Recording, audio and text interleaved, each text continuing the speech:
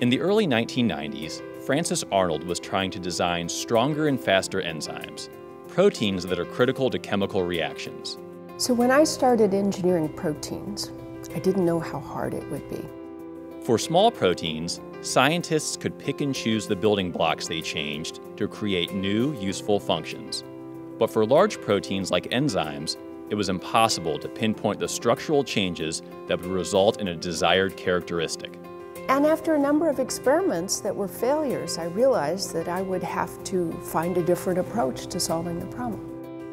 In her lab at the California Institute of Technology, Arnold realized she could put an ancient biological process to work in a test tube. Because we can take the DNA and evolve it without understanding at the molecular level how that process gives rise to new function, we can still acquire that. Arnold's pioneering work in the directed evolution of enzymes began by creating DNA mutations.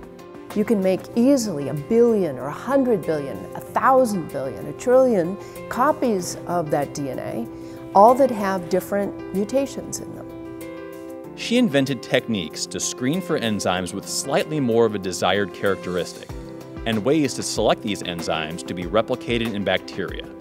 When I started publishing papers demonstrating that I could make more stable enzymes, that I could alter their substrate specificity, that I can make them much more active, those were all things that no one knew how to do. Today, Arnold's dozens of patented techniques and tools for directed evolution are used to make enzymes in hundreds of products, from detergents to animal feeds, and are enabling new processes for making renewable fuels, replacing toxins in green chemistry, and accelerating drug discovery. 25 years ago, it was considered the lunatic fringe.